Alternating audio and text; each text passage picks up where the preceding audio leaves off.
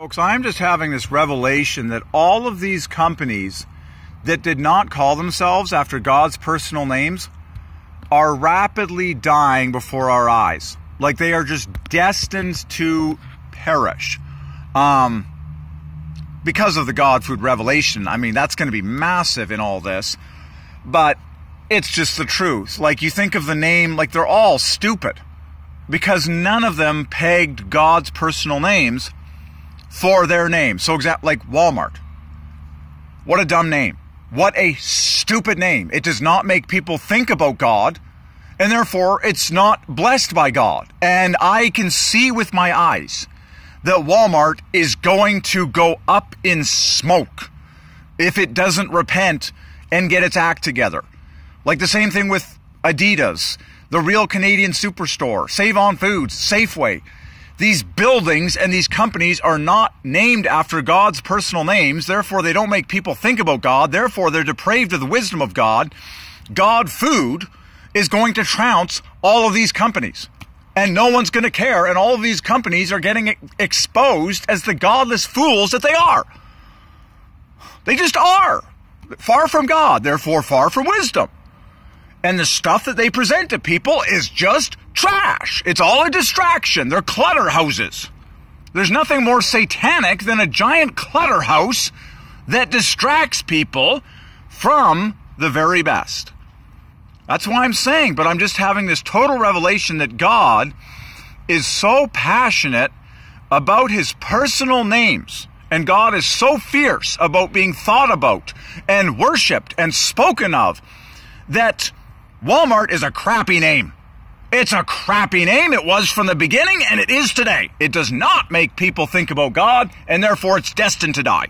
I'm here to tell you the truth like a true prophet. Theobromacacao, which means God food, which is the cat's meow for human consumption and happiness, that is a name that pleases God because it makes people think about God. It makes people say God.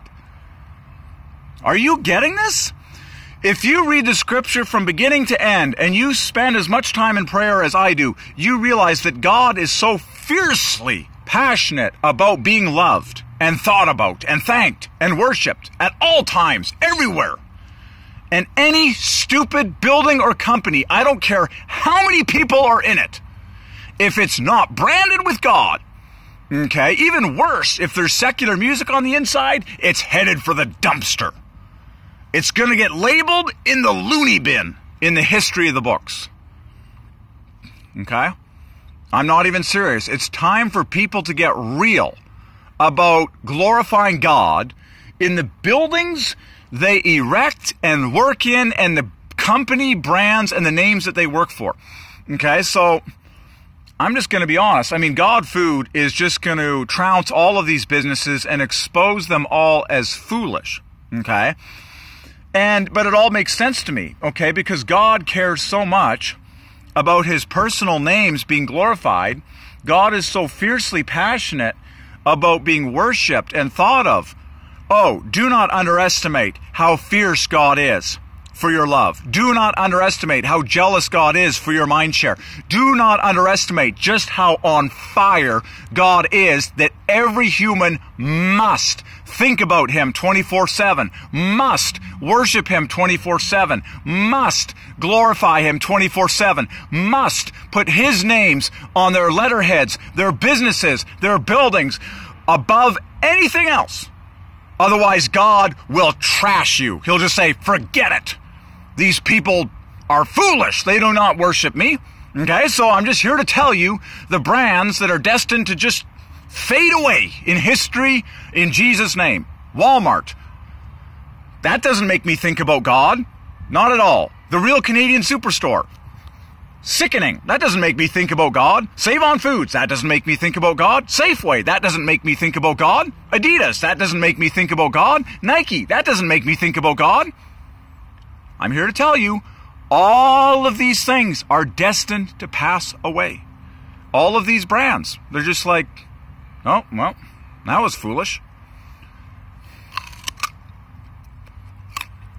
Do not underestimate just how serious God is about his personal names being published everywhere, being placed everywhere, being promoted everywhere, being thought of everywhere, being placed on buildings everywhere, at the tops of every building, at the tops of every home, at the tops of everything in this universe. Clothing, you name it. Otherwise, God says, I'm sorry, this just isn't good enough. I'm not being worshipped. I'm not being thought of. See you guys later. I will not work my miracles among you. I will not pour out my wisdom and blessings upon you. You will live in poverty because you're not glorifying me and you're not worshiping me and you're not putting my names at the top of your businesses, at the top of everything. Furthermore, if you allow secular music in your building, God has totally left the building and the whole place is headed straight for the dumpster.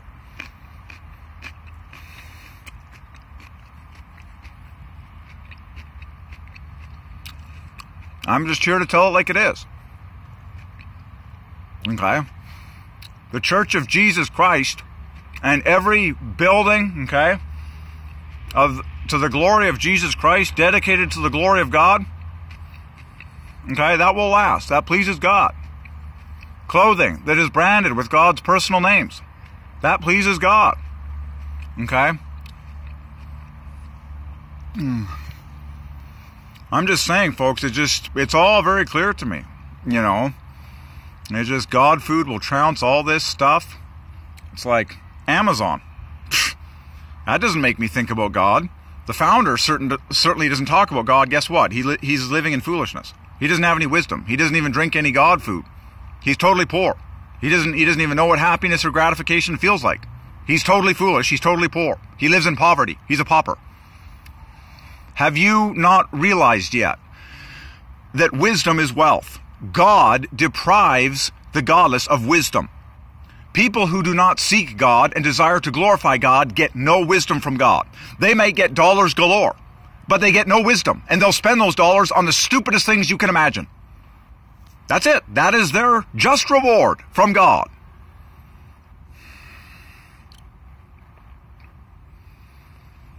You have got to make a decision that you're going to do everything that you can to try and live a life that glorifies God.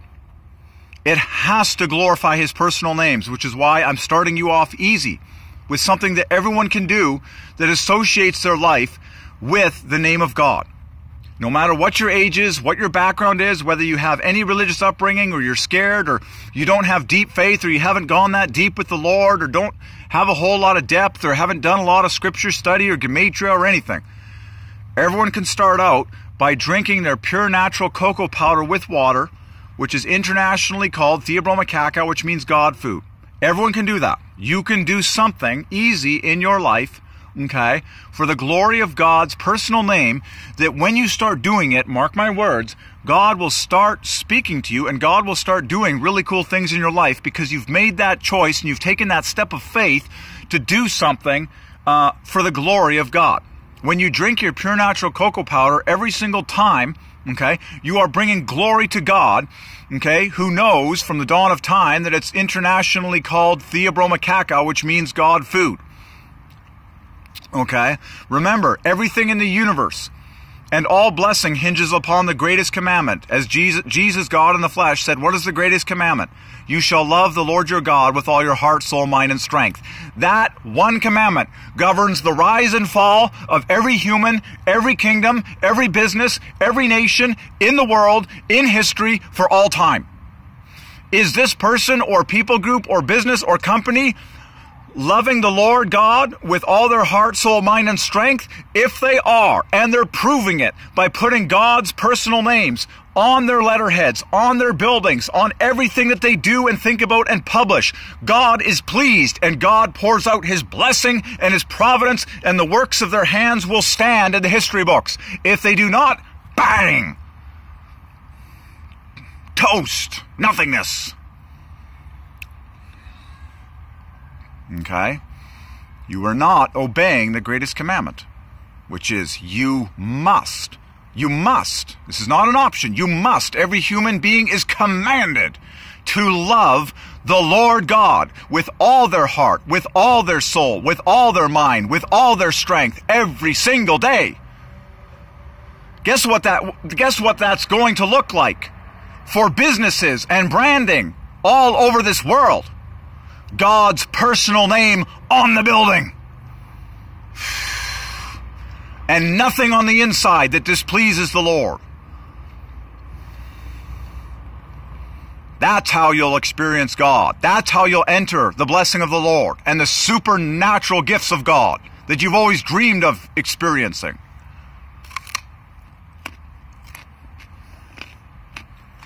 I'm sorry, but the name Walmart is not good enough. It does not make me think of God. So are most of the names on the buildings we have today. Not good enough. Not good enough. Not God enough.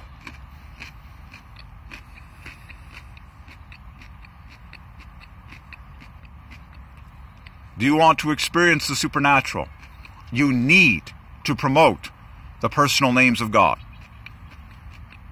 God demands to be thought about. God demands to be worshipped. God demands the mind share of every human. Do you not know that God reads every person's mind 24/7? God has been knowing the thoughts and the minds of every human who has ever lived from the dawn of time. He's the mind reader. Google and the AI people will never be able to read human minds, but God alone does. He knows the thoughts of every human worldwide. Okay? And He's searching. He's analyzing. He's looking for the people who think about Him the most.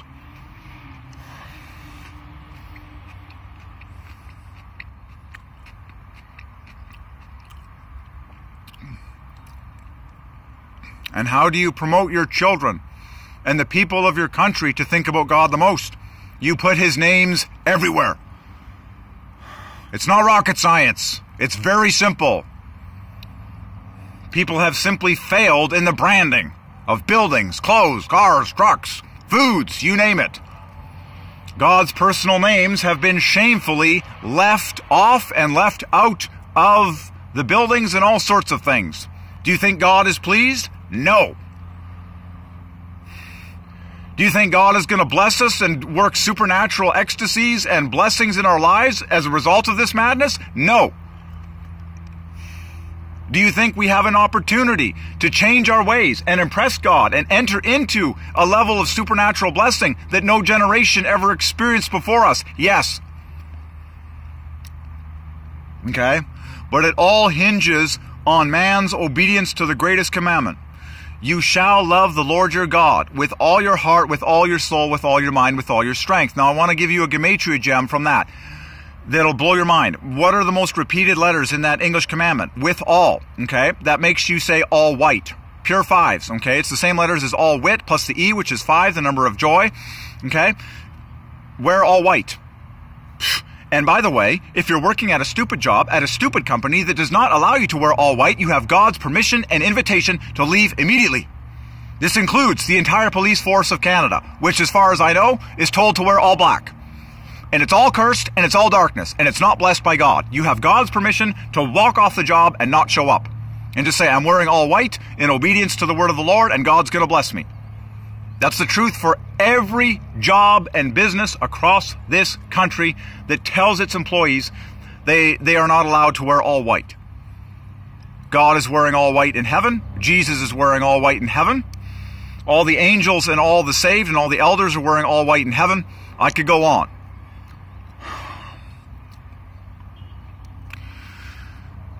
Ay, ay, ay. Okay. God is real, and God is waiting to promote you. And God is waiting to bless you. But you need to take steps of faith to show God that you're serious, okay, about living a daily life that pursues Him and pleases Him, okay, including taking steps of faith. If I've said this one before, I said it earlier today, okay. Remember, this is just an invitation to people's freedom, okay. Freedom is God's will for everyone, okay. Dress codes in any situation, okay, whether it's a schoolhouse or a job of some sort that disallow people to wear all white, okay, are not from God. And I'm just here to tell you, as an agent of love and an agent of freedom, that if you will take a simple step of faith and leave that job immediately because they do not allow you to wear all white as a part of your uniform, your job function there, then mark my words by God Almighty, you will be blessed for doing so, and God will speak to you immediately, and He'll bless you, and He'll tell you something better that He wants to do in your life, and He'll provide for you and pay your bills and just invite you into something higher. Okay? That's the truth. That is the truth. That is the truth, because, I mean, you know, God is the most joyful person in the entire universe. And when I see someone wearing all white, it brings me tremendous happiness. That's just the way God made it. Think of your daughter on her wedding day. Do you want her to be wearing black, or do you want her to be wearing all white? You want her to be wearing all white. In fact, the groom should be wearing all white, and everyone should be wearing all white, and that just instinctively makes us all happy because the sun is all white, and it's just something God ordained. So I'm saying this for everyone's joy and freedom, okay? If you are currently stuck in a job where they tell you you're not allowed to wear all white as a part of your job, for example, the police, the RCMP, many sports teams, like many bars and restaurants, I'm here to tell you by God Almighty, you have God's permission to walk off the job immediately without giving notice, wear all white today, out in the sun, in freedom, and wait upon the Lord until He talks to you lovingly about what your next step in life is. And mark my words, it's going to be an upgrade, it's going to be an improvement, it's going to be a way more incredible happiness than what you were stuck in with that dumb job. I promise you. You're not losing anything, you're only gaining. I'm saying this for people's happiness and freedom. Okay? And for the glory of God. He loves you. He loves you so much. Okay? I say this with all the love in my heart to people, okay, that I know are stuck in these situations, okay, you know, jobs of every sort, okay, that tell people they can't wear all white, okay. You have God's permission and encouragement to walk off the job in Jesus' name, okay, and He'll love you and lead you into something far happier and more joyful and loving in life, okay. And yes, you will be allowed to wear all white every day. Because God likes you. He loves you. Okay? And you're allowed to be free to wear those joyful colors every day. Oh yeah, you are. Okay? Wow. Okay. Oh, so I think I've said quite enough there. That was pretty intense, but the reality is I'm here to call this human race as high as possible. So that we can all please and experience God as much as possible.